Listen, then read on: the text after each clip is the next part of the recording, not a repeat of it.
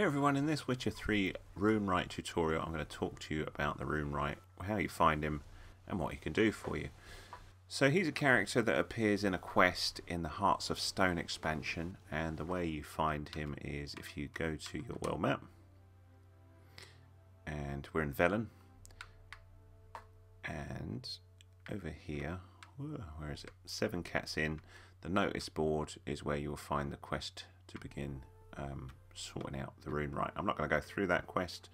I'm just going to show you what he can do for you once you sort that quest out.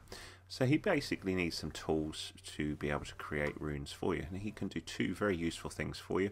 One of which is to add sockets to your weapons or your armor.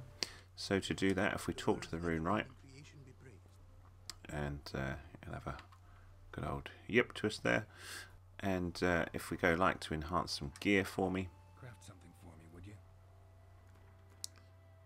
and there's 2 things, so enchanting, or if I hit RB I'll go to add sockets, and any weapon that you've got or any armor you can add sockets to. So for example, I've got Erendite here, which is a very powerful sword, and I can make it more powerful by adding more sockets to it, and then I can apply my usual rune stones to it, or I can do something cool with him with enchantment as well, which I'll just talk about. So let's add some sockets though. So you hit A, and over on the right it says how much it is to add the sockets. So on this particular item, the first socket is 1340, and then the second one, as you can see on the right, 2680, and the third one 4020.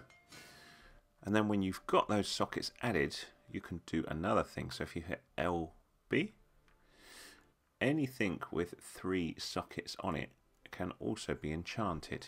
Now, one thing to bear in mind is your existing runestones will be removed, whereas if you've got no runestones, that's fine. You can just put one of these enchantments on instead. So for example, there's preservation, placation, or dumplings here. So preservation would mean armorer's table and grindstone bonuses would never expire. So it's like, it's neither here nor there. Now, one thing to say is these aren't the only things this particular character can do for you. Because you can kind of level him up by giving him more money to get more tools. So I've done the first set of tools for him, which was 5,000 crowns. I've now got 10,000, so I could say, hey, I've got the funds for the advanced tools. If I do that, what will happen now is, let's just do that waffle. Come out of the way. I will have more options for his different enchantments, so he will give me a greater range. And you can do the same thing again if you give him 15,000 on top. He will get even more advanced tools. So here he's all happy because he's got this more advanced set of tools now, so he can do more advanced enchantments for me. Come on, Runewright. Oh, we can have a little look at it, and he'll show me all the new tools. Lovely. I'm going to skip it though. I don't really care, just show me the enchantments.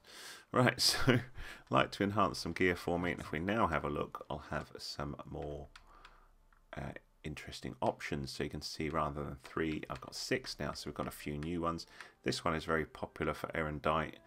Severance increases the range of whirl, which is a combat skill that you can learn by 1.1 yards and rend by 1.9 yards. So what I can do is enchant that word into the item, and then the runes will be applied. Now, one thing to bear in mind with Erendite is you don't get anything weird and wonderful applied to the weapon, no additional runes, because the runes on Erendite glow as the sword is put into action and it charges an unusual one. So, but if we added some enchantment to a different weapon, such as this blade, I'll just pick anything just so you can see. Let's do that elation, that'll do. So you can see that the sockets get replaced with this. I lose the items, or rather they're removed from this sword, the stones that were put into the sockets. But I've got this weird sort of swirly look on it. And now if I have a look, if we just come out of here,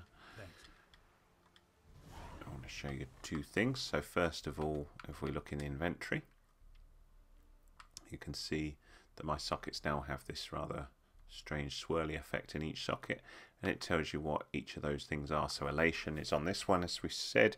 Fatal blows dealt with your sword give at 0.1 to 0.25 adrenaline points, and this one increases the range of whirl, like we saw.